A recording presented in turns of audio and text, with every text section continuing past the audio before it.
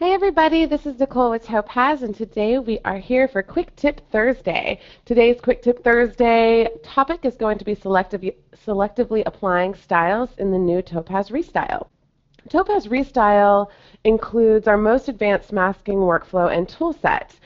We introduced the toolset within Topaz Clarity, and it has come into Topaz ReStyle as well.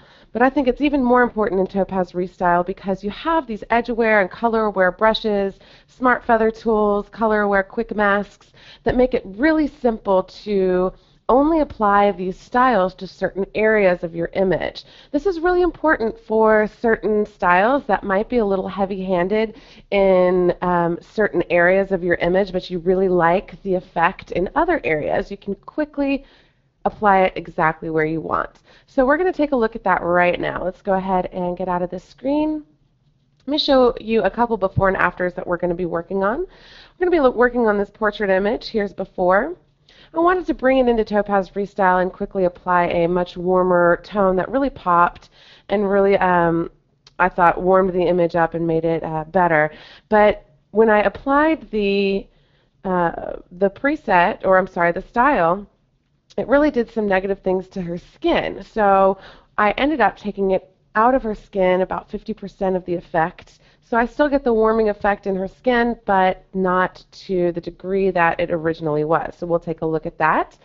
Also, let's see here.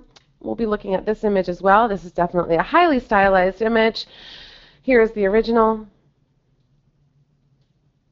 And after ReStyle, for this one, when I applied the style, I really liked the color of the style for the sky and really enjoyed this kind of very heavy-handed, washed out type of look. But when I added in some structure and detail from the basic adjustment panel, I really didn't like what happened in the sky. But with our color range masking tools, I was quickly able to get that completely out with just one quick mask. So we'll take a look at that as well. And actually, let's go ahead and take a look at this one first. I'll go ahead and take this original background image, make a quick copy, and take this into ReStyle.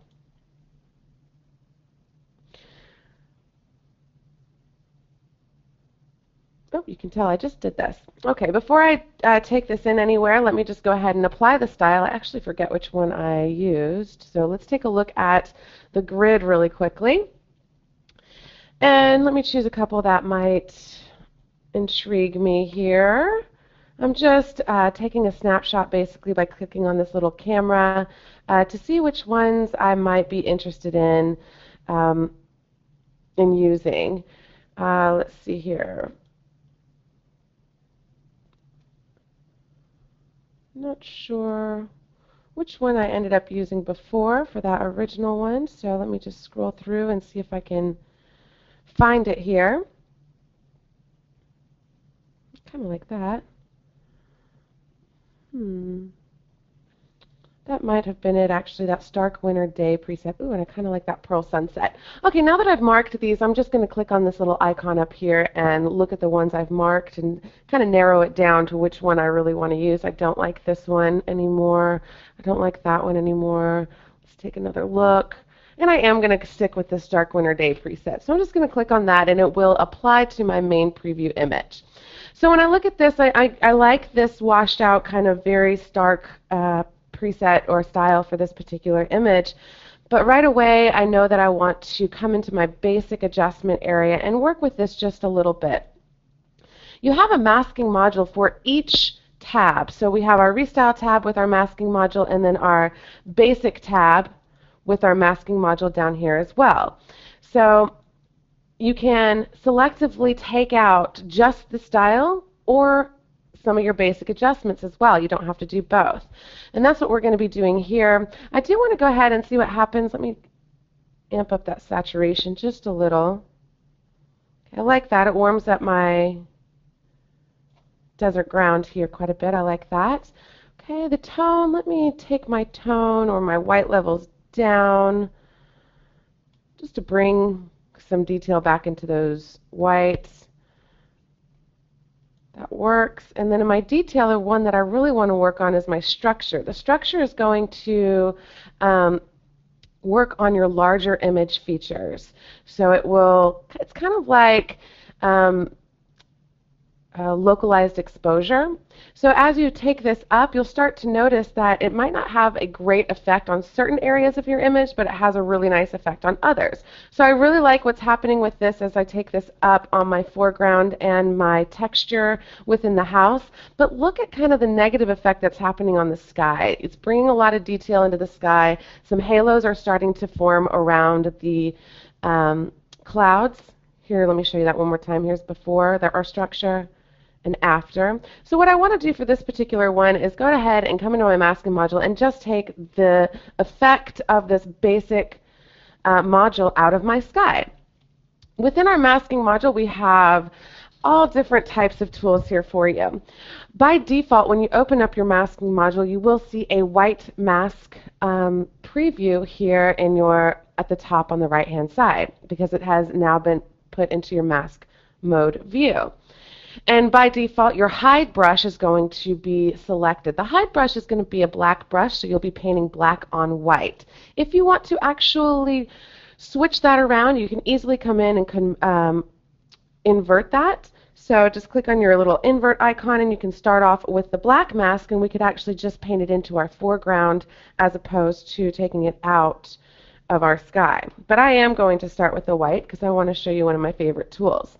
We do have an undo and redo button here, the invert, which I just showed you, the reset, which will take it back to the default of white or take it back to the default black, whichever one you started with. I'll show you this here in just a moment. This is something that's new within ReStyle. It's a copy mask option from another module. So if I've worked really hard on a masking within my ReStyle module and I also want to use that mask within my basic module, I can come in here and say I want to copy from my ReStyle. So we'll take a look at that maybe in the next example as well. We have 3 different brush options here for you. The brush options are going to be edge aware, color aware, and normal. The normal is what I call just a normal dumb brush. As you paint that across, you'll see it's just a regular brush. You can change the strength of the brush from being a 1, which is full strength black, or you could go to 0.5, which will be about 50% gray. And then you have your brush size. As you take that up and down, you'll see your brush move. You also have your hardness, which controls the feathered edge of your brush, how soft those edges are.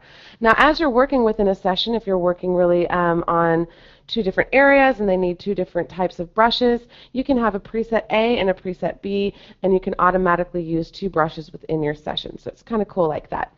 All right, I'm going to go ahead and go back to my I just press the reset button, so reset mask. We also have an edge aware brush. The edge aware brush is fantastic. You still have the same controls and below.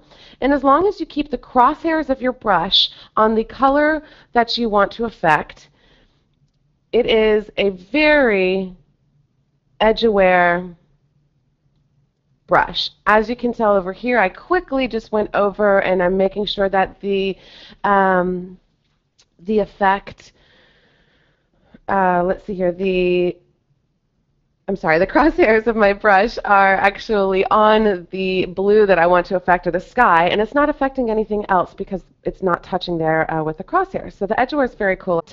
All right, let me reset. And the color aware brush is something very that I really enjoy as well. It uses the same technology as the edge aware brush, so it is edge detection, except it does it by letting you pick a color first. So if I want to come in and select my eyedropper right to the right of the color aware brush, select the color of the sky, and then just start painting, I don't have to worry about any edges. It's just going to take that color range and allow me to take that particular effect out. So you can already see that this is a much better sky.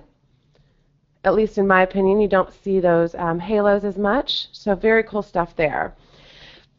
I'm going to go ahead and reset. We also have a gradient tool here for you. You can do a linear gradient, which is just based upon a line. As I just click and drag, it will create a mask based upon that line that I just made. So you can quickly work with horizons this way. It's a great way to just make a quick mask. We also have a radial mask. It's going to also be based upon the point where you start. Where you drag it out, it'll make a circle about that big. And then you have a reflected gradient where it is also based upon a line, but it reflects against each other. So it'll allow you to make smaller masks like you see here in the upper right. I'm going to go ahead and reset all, and we're already running out of time. These Quick Tip Thursdays are so quick. Okay, let's see here. The Color Range tool is one of my favorite tools.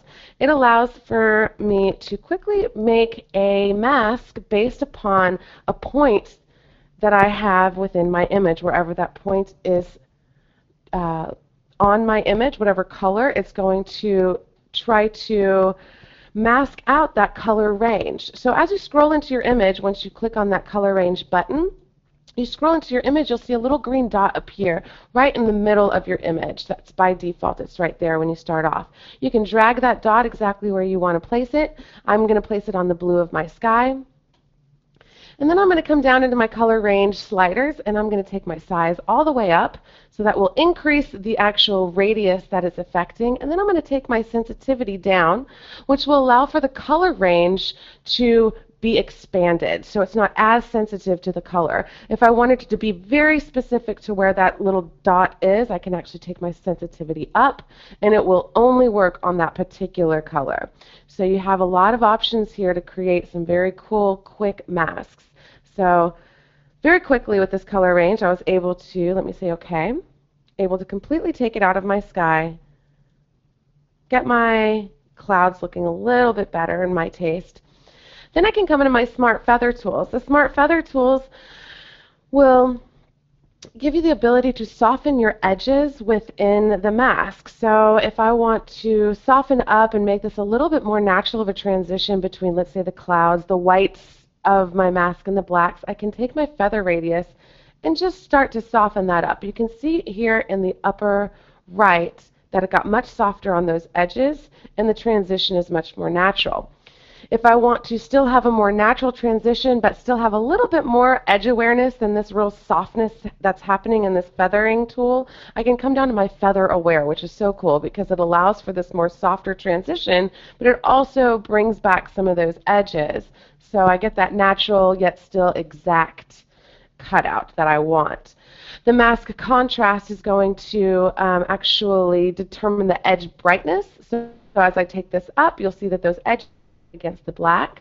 And then the mask strength is going to kind of determine how hard the mask is applied to the areas. So you can take this strength down if you want to open up that mask a little, which I do.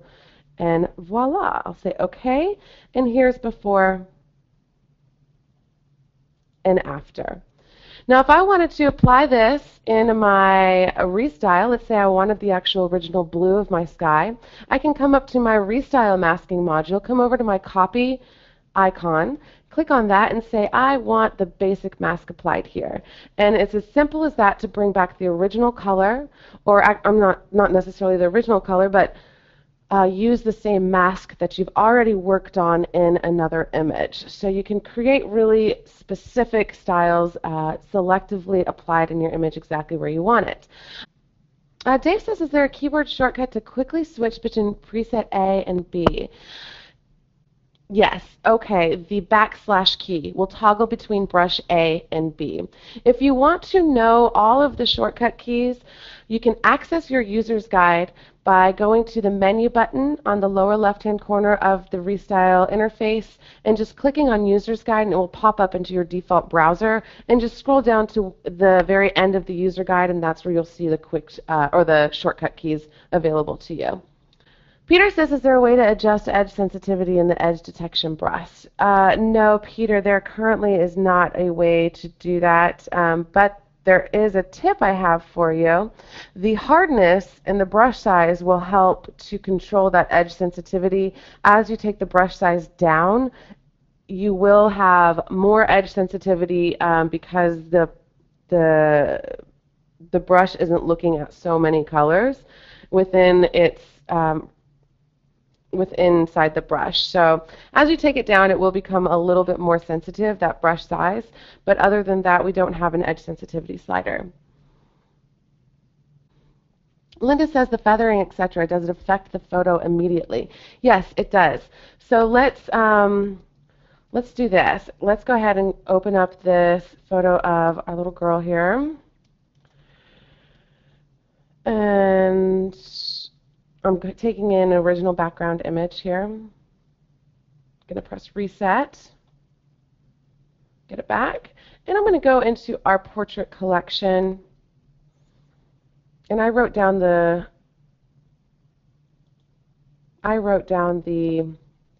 preset name. It was a rusted root. So let me just go ahead and look that up. There we go, rusted root.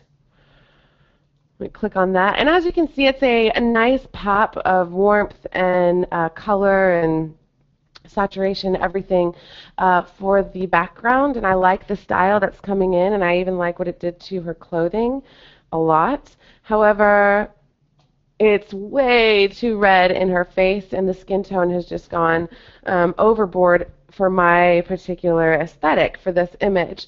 So for this masking, I used the the Edgeware brush. So I'm just going to quickly use that real quick. So I'm just going to take that strength down to about point. Actually, first let me take this opacity down just a little. Make this a little less ruddy. There we go. Okay, I've taken the style opacity down to about 82%, and now I'm going to come into the masking module within the ReStyle masking. So here we go. I'm going to keep it on Edgeware brush and take it down to about 0.5 and just take out half of that effect, because I still want her face to be somewhat warm to match the style. However, it's just a little too red and reddish for me in this. So I'm just going to take that out. I'm going to take the brush size down, the hardness way down, and just start painting, or just start going into her face, making sure to keep the crosshairs of my brush on the areas I want to affect. And I'm actually painting it all over her face and a little bit into the bangs because those were a little too red as well. I'm coming into her neck just a little bit. And you can see over on the right upper hand preview of my mask exactly how edgeware this can really be. I'm also going to come into her hands and take out a little of that red, bring back some of the natural color. It's really important as well. Any skin I see. Okay, so I'm pretty happy here, but I noticed that there's kind of a little too much of a hard transition between the style and the mask, even at 50%. So let me show you. Here's before, here's after. It doesn't quite feel natural, and this to me is where the feather tool really shines. So Linda, you should be able to see this happen immediately. I'm going to open up my Smart Feather, and I'm just going to take my Smart Feather radius up. And let me go ahead and go 1-to-1 so you can kind of see this mask happen quickly here. Actually, I'll go one back. I should be able to see it a little bit better. Okay, so let me go open up that mask again, and here is where we started. And as we take this feather radius up, you should start to see a more natural transition happen between the mask and the style. If I take the feather radius all the way up, the whole style comes back. But if I take it all the way down, it's a little too much. So I'm just going to go to about 0.12. And now I'm going to take my feather aware just a little up as well to bring back a little bit extra of the detailed lines, but it's still going to be a much more natural transition between the mask and the style. Mask contrast, if I wanted to work with that, you could see that immediate difference. Mask strength as well. And I'm going to kind of leave that strength where it was.